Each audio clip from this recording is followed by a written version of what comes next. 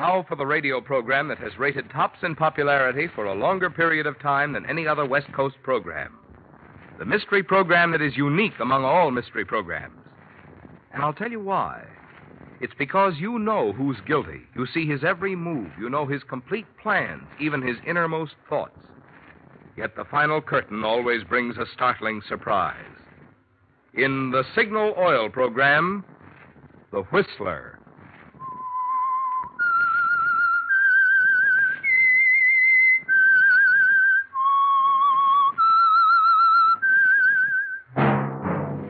That whistle is your signal for the Signal Oil program, The Whistler.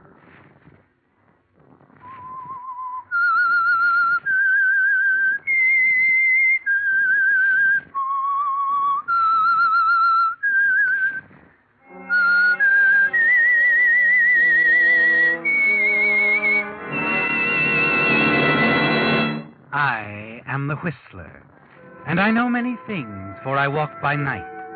I know many strange tales hidden in the hearts of men and women who have stepped into the shadows. Yes, I know the nameless terrors of which they dare not speak. Yes, friends, it's The Whistler for the tops in entertainment. And for the tops in gasoline quality, it's Signal. It takes extra quality, you know, to give you extra mileage. And Signal is the famous Go Farther gasoline. So look for the Signal circle sign in yellow and black that identifies friendly independent signal stations from Canada to Mexico. And now the Whistler's strange story. Trio of Rogues.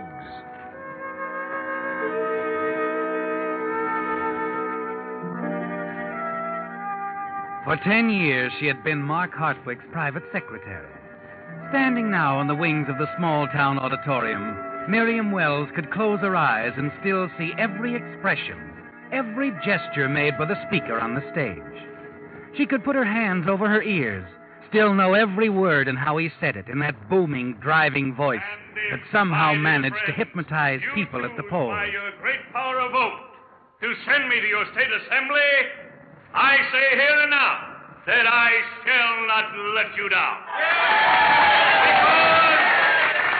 Because I know and believe that the smallest city helps to make the greatest state. I intend to cut through and tear aside the confusion and the red tape. Pinpoint the problems right down to the needs of places like this, your Smiling, Miriam Wells turned and hurried to one of the backstage dressing rooms where Joe Crane, Hardwick's campaign manager, sat pecking away at a typewriter. Well, don't tell me you're writing a new speech. Just brushing up the old one for the next town. Oh. Hey, how do you spell prestidigitation? Oh, now really, Joe. Prestidig. Never mind. How's the big boy doing? He has a meeting out of his hand. What else? You know something, baby? He's going to make it. Come election time, he's going to make it. Give me a cigarette, will you, Joe? Sure, here you are. Thanks. Yes, sir. And this is only the beginning. In a few more years, our Mr. Hardwick may... Light, Joe. Yeah. You were saying? I'll let you in on something, sweetheart. Mark got a phone call this morning from Judge Cantrell.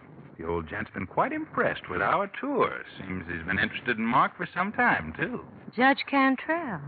You know how Mark stacks up with the voters. They love him. There isn't a cleaner record in the state. Mm-hmm. And if the judge backs him, who knows? Our Mark may wind up in the governor's mansion in another 5 years. Right. That's why this election's important. If Mark makes it, he is on his way. Nothing will stop him. How nice. How very nice. What are you grinning about? Oh, nothing. I was just thinking how well things have turned out for Mark. And, well, for us too, Joe. Huh? I've been looking forward to this moment for a long time, Joe. A very long time. Mark's career means a lot to me.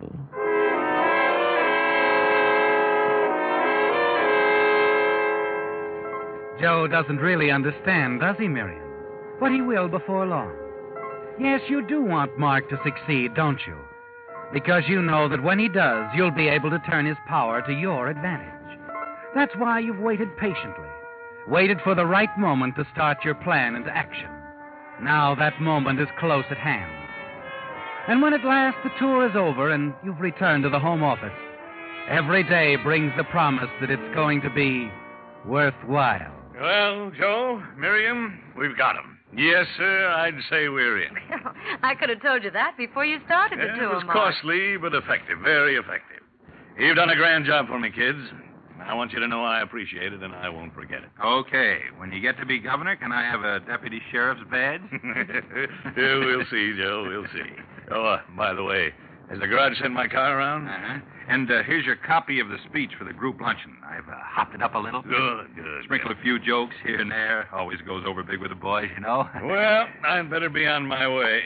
Oh, Miriam, we're donating $1,000 to the Boys League. It's the judge's idea. I'll get the check right out. Hey, will someone come around to pick it up? Maybe we can work out a little ceremony of some kind. No, get pictures. No. Make it the simple treatment.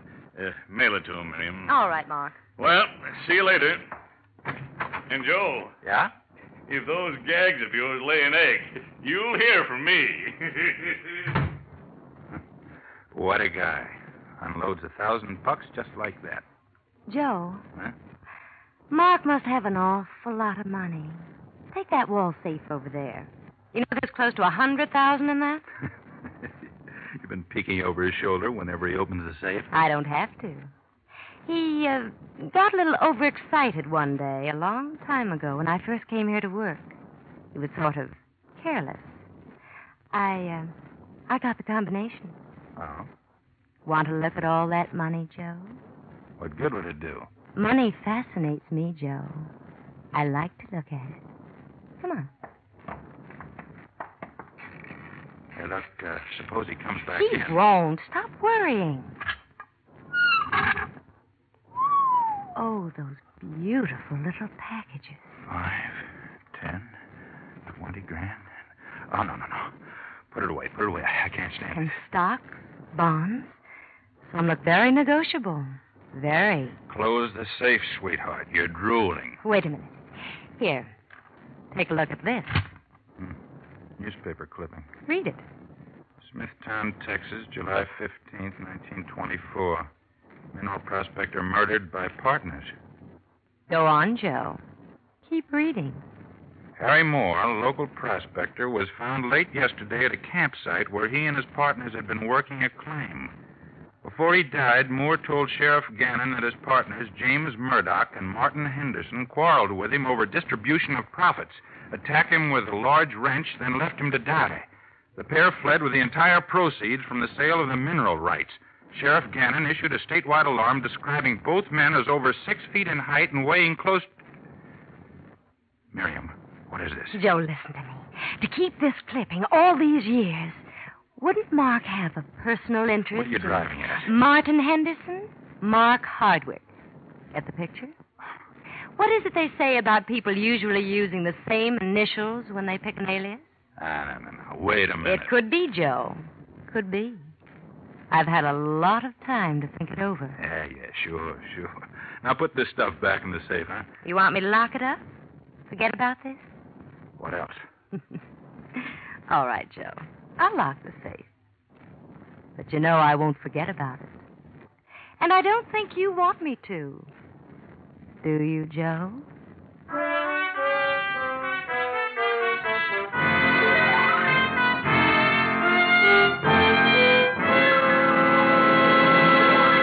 With the prologue of Trio of Rogues, the Signal Oil Company brings you another strange story by The Whistler. Right now, however, I have good news for some of you contract bridge fans. Possibly you may have stopped by your Signal dealer to pick up one of the bridge lessons, which Signal is giving free, only to find that your Signal dealer was already out of certain lessons. Well, frankly, friends, the demand for these Signal bridge lessons exceeded our expectations. However, I'm glad to be able to tell you tonight that more of these lessons have been printed and are at Signal stations now. So keep in touch with your Signal dealer, and you'll be assured of completing your set of Signal's 6 lessons in contract bridge. What's more, this second printing offers another opportunity for any of you who may have missed this offer previously to still get a complete set of lessons. written by that famous bridge authority, Robert Lee Johnson, and recommended by none other than Ely Culbertson. These signal lessons offer not only a challenging review for experienced players, but also an easy way for those of you who have never played bridge before to learn the game. So see your signal dealer soon. Make sure you have your complete set of Signal's 6 lessons in contract bridge. And now, back to the Whistler.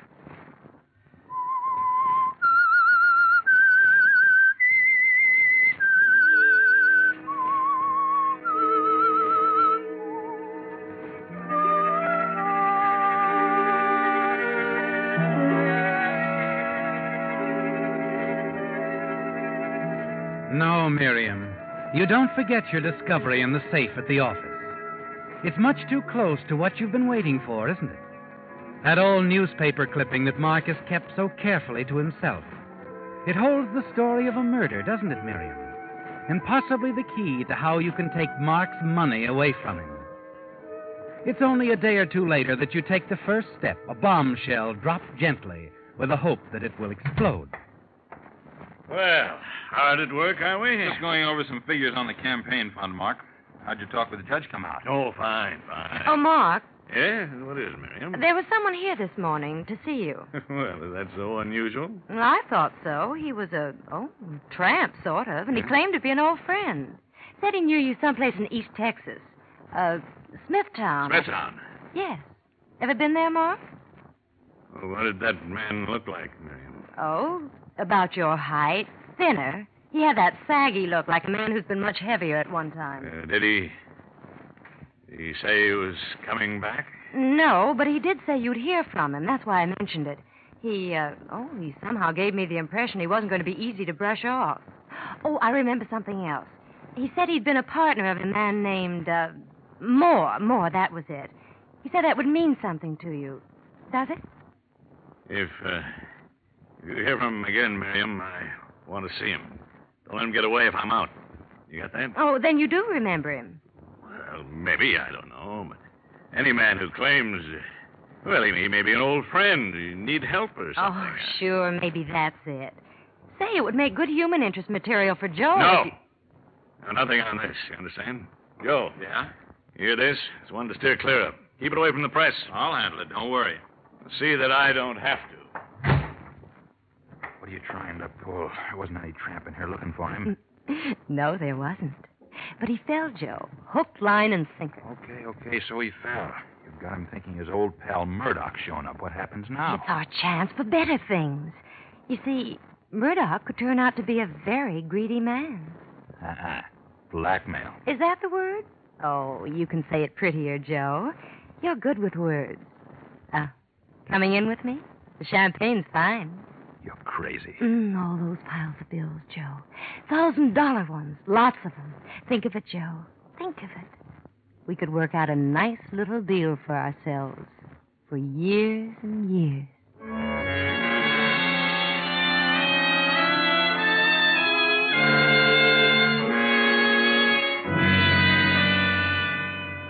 Read it back to me, Joe. I'm worried about this. I can sometimes trace printing. Oh, he won't show it to the police. Read it. Okay. Imagine how surprised I was when passing through town to see your face looking out at me. So now you're Mark Hardwick, respectable and rich. Well, Mark, I'm sure for old time's sake you'd let an old partner have a few bucks so he can move on and not disturb your new life. 100,000 would set me up fine, so I'll get in touch with you real soon. I call myself John Singer now. You'll know who it is when I sign that name. Sincerely, your old friend, John Singer. Sounds good, Joe. Nice. Like fine music. Oh, you have a rare gift. Sure. Now what? We mail it. Then we just sit back and wait. The scream you'll hear will be Mark Hardwick.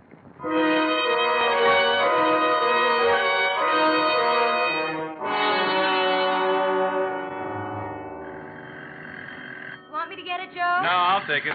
Suppose you finish mixing the drinks, huh? Okay. Hello. Joe, this is Mark. Oh, yeah. Well, what's up, Mark? You remember Miriam mentioning some fellow was in to see me last week? Claimed he knew me years back. Oh, yeah. Well, I got a letter from him. He needs my help, badly. But he didn't mention where I get in touch with him. Oh? Well, that's funny. Why doesn't he come around to the office? I don't know. He may be sick or something. I've got to find him, Joe. He's an old friend. You understand? Yeah, sure. But what do you want? I want you to attend to it, Joe. Hire a private detective if you have to. Just get me John Singer. Singer. That's his name? Yeah, that's the name he's going by. Now, I don't care how much it costs, Joe. Find him for me. And find him in a hurry. Okay. I'll get right to work on it. Fine. There'll be a nice bonus in it for you, Joe. Thanks. Of course, Miriam will have to help me. I won't forget her either. I'm sure you won't, Mark. Good night, Joe. Well, what do you have to say? He wants me to hire a private eye to find John Singer. Here's your drink, Joe. Thanks. No expenses spared. The boss is very anxious to help his old pal. What do you think of my idea now? Time will tell, sweetheart. Time will tell. A week ought to do it, Joe. I think our pigeon will be ready for us by then.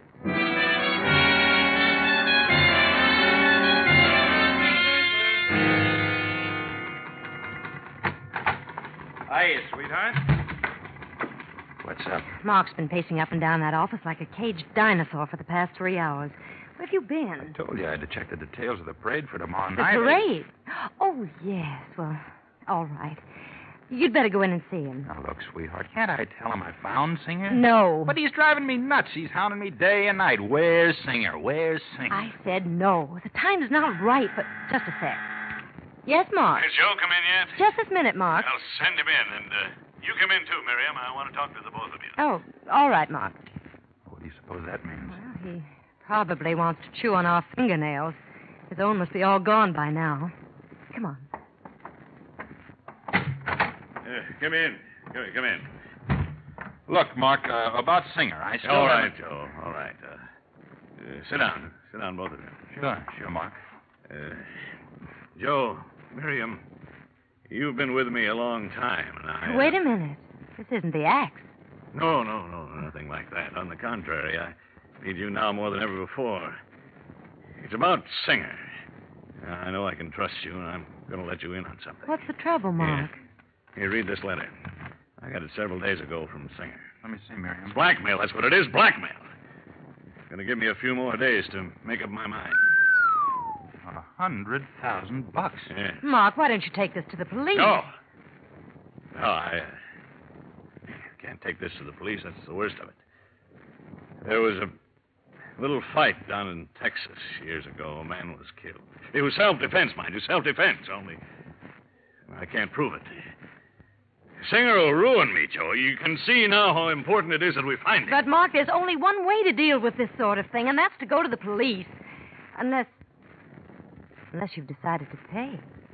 Yeah, the police in this town hate my guts. Then you've decided to pay off? Joe, there's only one way to stop a blackmailer. It isn't by crawling to the police or paying him off. What? You've got to kill him. Wipe him out like you'd squash a chinch bug.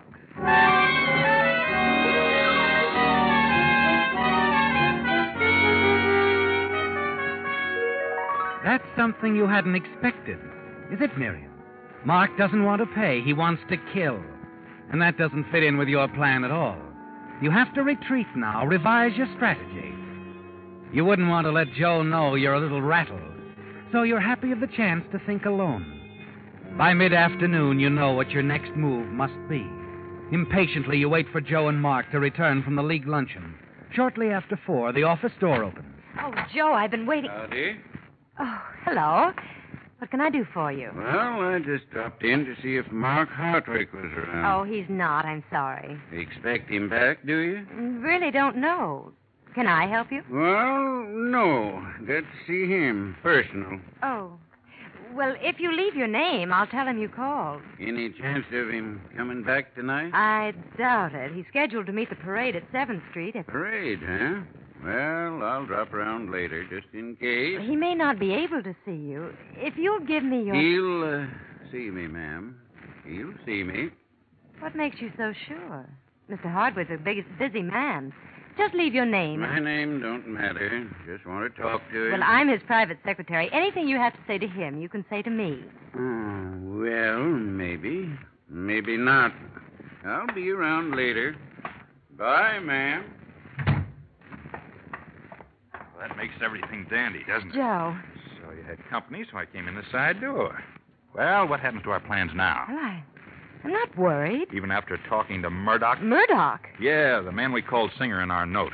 Look, you know and I know that Texas boy didn't show up for no reason at all. It has to be Murdoch.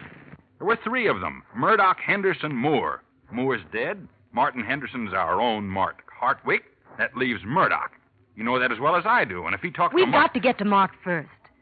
Before Murdoch gets around to seeing Mark, we'll be out on the highway headed for parts unknown. Look, as long as we have the skip, why bother going over to see Mark? The dough is in the office safe. You know the combination. It isn't here. Mark took the money home with him last night. We'll have to go out there and get it. But, baby... The plan stands.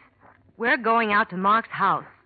All that's changed is that now we won't be lying when we tell him we found the man called Singer.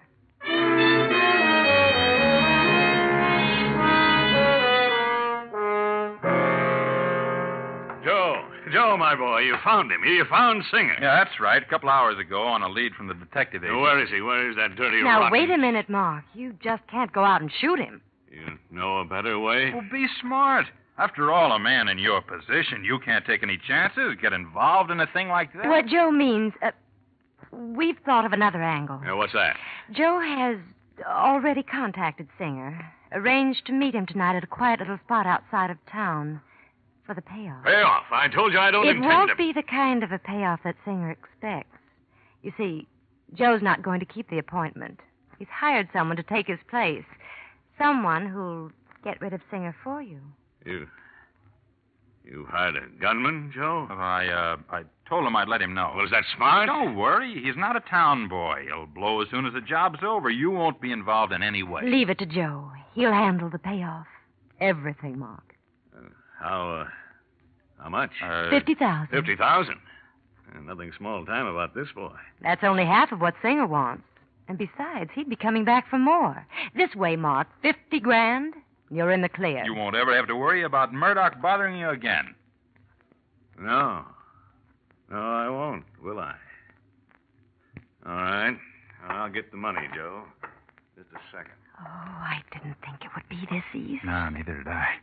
I'd sure like to be around to see Mark's face when Murdoch shows up. Well, you can stay if you want, but Baby is traveling. I hope he makes it in small bills. I don't like to handle it. What's the matter?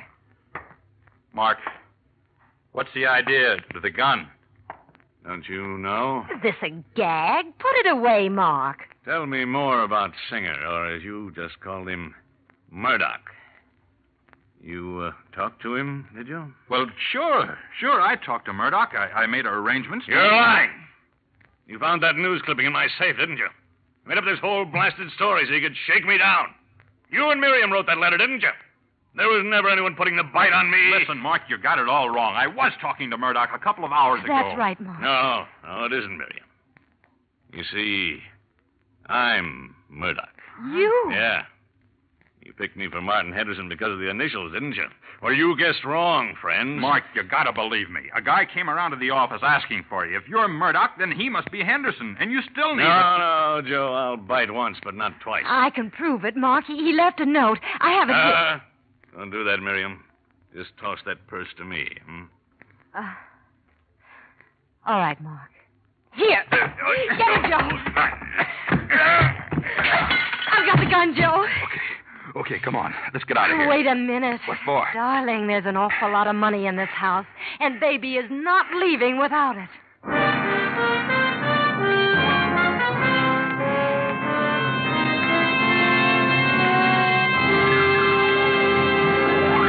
The Whistler will return in just a moment with a strange ending to tonight's story. Meantime, a word about something free, which can mean a lot of extra pleasure for you if you're planning a trip this Labor Day weekend. Stop by your signal dealers for one of his new road maps. You'll find Signal's new maps a great help in suggesting interesting places to go and the best way to get there. Being just recently printed, they have all the latest road changes and conditions. They're large size for rapid reading, but have the improved accordion fold for easier handling. And you'll like their many extra features not included in ordinary maps, such as a radio log showing where on your dial you'll find your favorite network programs as you travel. Also, a guide to interesting places to visit, plus a Western States mileage chart. So, for more travel fun this weekend, remember these 2 tips. Get one of Signal's new maps from your Signal dealer. And, of course, power your car with Signal, the famous Go Farther gasoline. And now, back to the Whistler. And so the plan that was set into motion with the discovery of a newspaper clipping linking your boss, Mark Hardwick, with a murder some 24 years ago has finally paid off, hasn't it, Miriam? A plan that only a short while ago seemed doomed to failure as Mark faced you with a gun in his hand after he'd found out you and Joe Crane had been behind the blackmail scheme. Yes, things had looked dark indeed at that moment. And then Joe had changed it all with his fists. Half an hour after you leave the unconscious Mark Hardwick on the library floor of his home, you're driving across town with Joe and $75,000 from Hardwick's safe tucked away in your coat pocket. Well, don't look so glum, Joe. It's all over. Yeah, sure. You're a rich man now. I was pretty near a dead one. Joe, can't you take a shortcut to the highway? There's an awful lot of traffic around here. Well, I'll turn off at the next corner. Joe. What? Up ahead, Joe, it's a cop. He's waving us into the curb. Turn around, quick. No, I can't do that. I'll have to pull over. What is it? What's happening? Wait, listen a minute. A calliope. Yeah, the parade for Mark. Oh, no. What do we do now? I don't know. Hey, look. I'm going to call a cop over and tell him I'm Mark's campaign manager. Maybe he'll let us through. Officer! Yeah? Over here. Well, it's Joe. I was hoping I'd catch up with you two. Right nice of you to call the officer over. I planned on his help. Henderson. Henderson? Nope, we got him long time ago. The name's Blake, Brazos County, Texas. Deputy Sheriff. Mind if I sit in with you? Hey, now, wait a minute. Just picked up your boss, Mark Hardwick, on a 24-year-old murder charge. Turned him over to the local officers. He sure is riled at you two. Says you stole some money of his that he got in Texas. Yes, sir. So mad he didn't care much about his own arrest, as long as I got you two. Well, this is a right nice parade here. Yes, sir. Right nice. Your idea, Joe?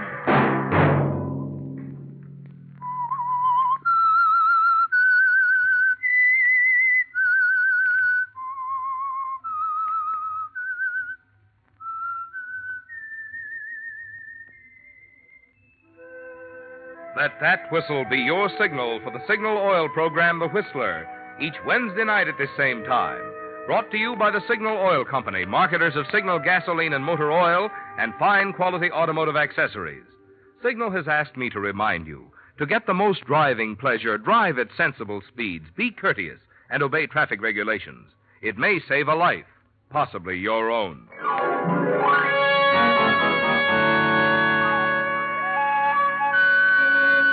Featured in tonight's story were Doris Singleton, Barney Phillips, and Willard Waterman. The Whistler was produced and directed by George W. Allen, with story by George and Gertrude Fass, and music by Wilbur Hatch, and was transmitted to our troops overseas by the Armed Forces Radio Service. Remember, at this same time next Wednesday, another strange tale by The Whistler. Marvin Miller speaking. This is CBS, the Columbia Broadcasting System.